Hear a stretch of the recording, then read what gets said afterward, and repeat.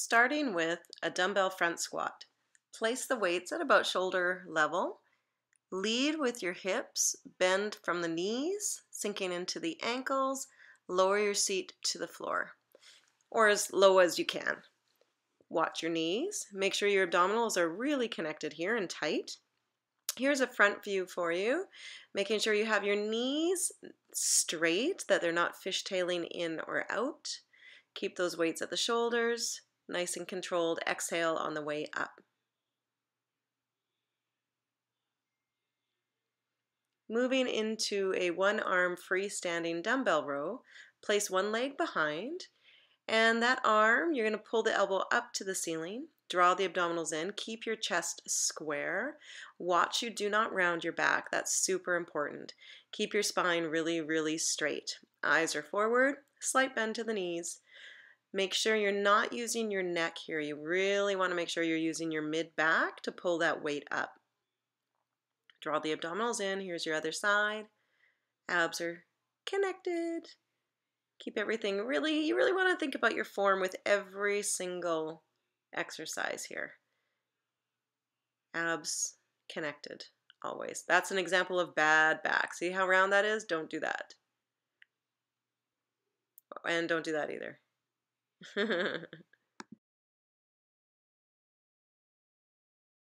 Reverse lunges. Standing hip width apart. Step back quite a bit ways back and place the knee down toward the floor. Land on your back toes. Keep your upper body upright. Notice how the front knee does not travel over your toes. Keep that spine super tall. It's a big step back, landing on the toes. Do not land on your heel.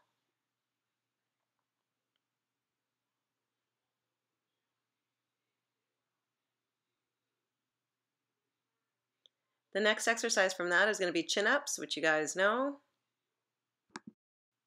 The next set, bench step-ups. Standing in front of a bench, the higher the bench, the harder this exercise. Dumbbells in hand. Place your heel on the bench, step up, bring your knee up, pause, slowly step back down, down. Really key, your heel has to be placed.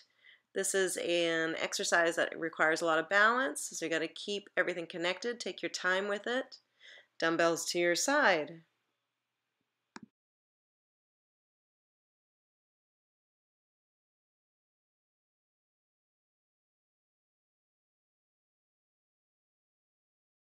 Dumbbell plank row. Find a push-up position, hands on the weights. Draw the abdominals in and pull your elbow to the ceiling. Do as little shifting as possible through your hips. Here's the modified version with your knees down.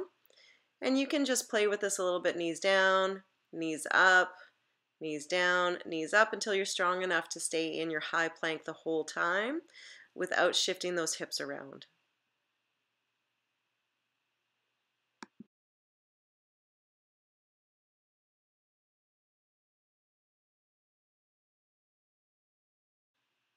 Stability ball roll out.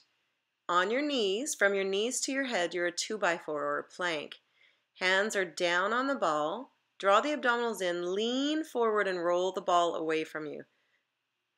This is a really good abdominal exercise if you do it correctly. Make sure you keep your spine super long.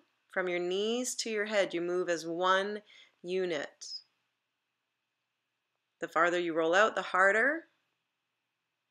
Keep your back straight. Here's a bad example, bum out, don't do that. Another bad example is sinking into your low back.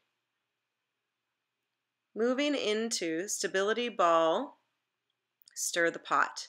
So you have to roll into a high plank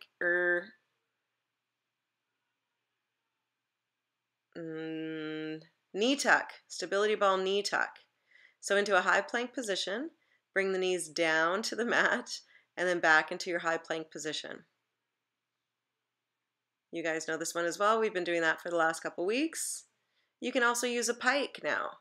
So draw the abdominals in and pull your hips up to the ceiling. So whichever one you want to try.